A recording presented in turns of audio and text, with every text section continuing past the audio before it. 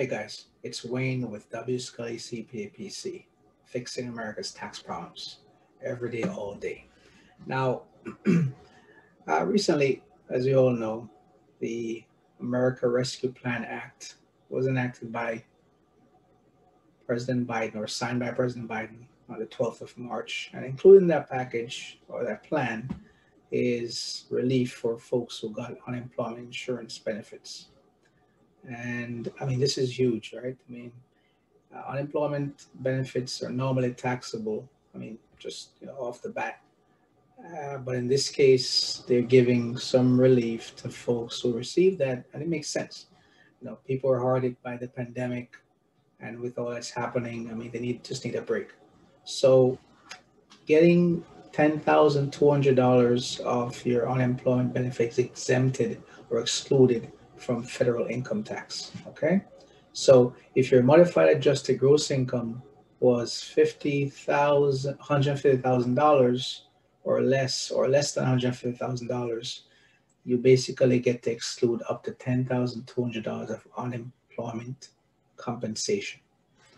Now, if you're married, you say, okay, well, what happens then? Well, each spouse gets to exclude up to $10,200 of unemployment compensation, right?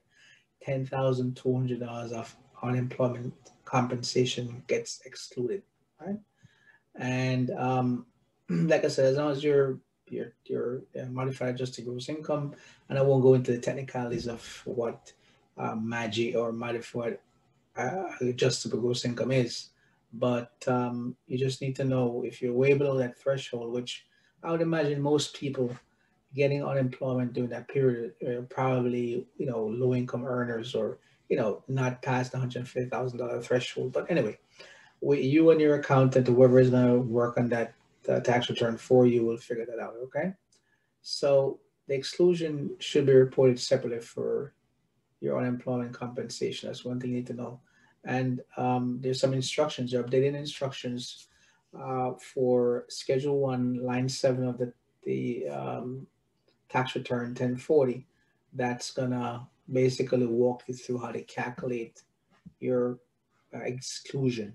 Okay, so that's important. As usually, you get a Form 1099-G from your state where they report the amount that you received for unemployment benefits because the state controls that. And of course, as you know, there was a federal supplement to the uninsurance benefits during the pandemic or still ongoing. They've actually extended that too. That's now $300 per week, I think is the max on the federal side. Anyway, so as I said before, for married people, your spouse can exclude up to married taxpayers. You and your spouse can exclude up to 10,200 of unemployment compensation.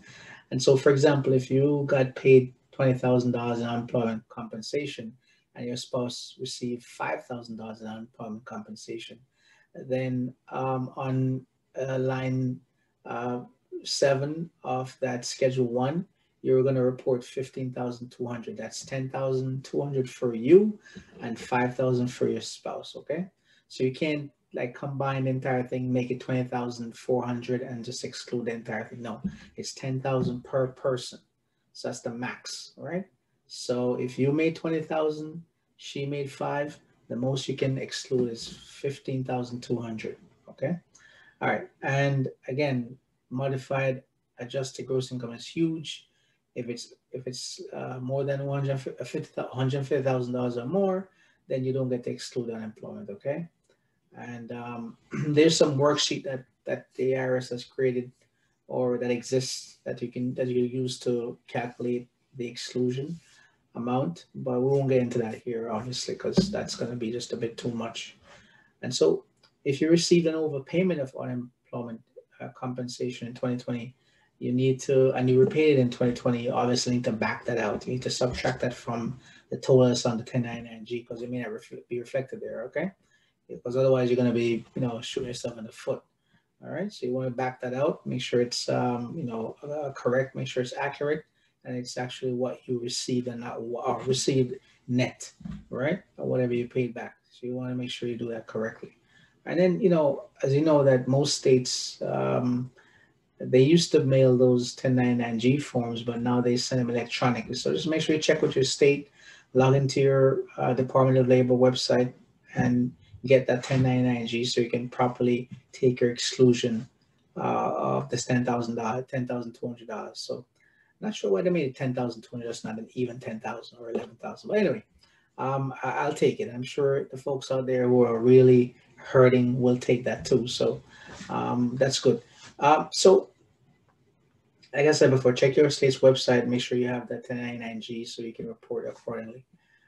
All right. Well, that's it for me for today. And if you have any other questions about anything else or this issue, feel free to call your tax advisor. And if you have none, give me a call. Okay. My name is Wayne, and I'm with the firm W. Scully CPA PC, focused on fixing America's tax problems. Our firm specializes in tax resolution matters, and we serve clients virtually. Make an appointment by visiting www.wscullycpa.com. That's www.wscullycpa.com.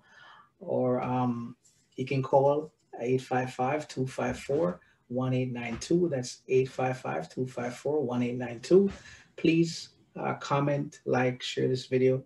Thanks, guys. I'll chat to you next time.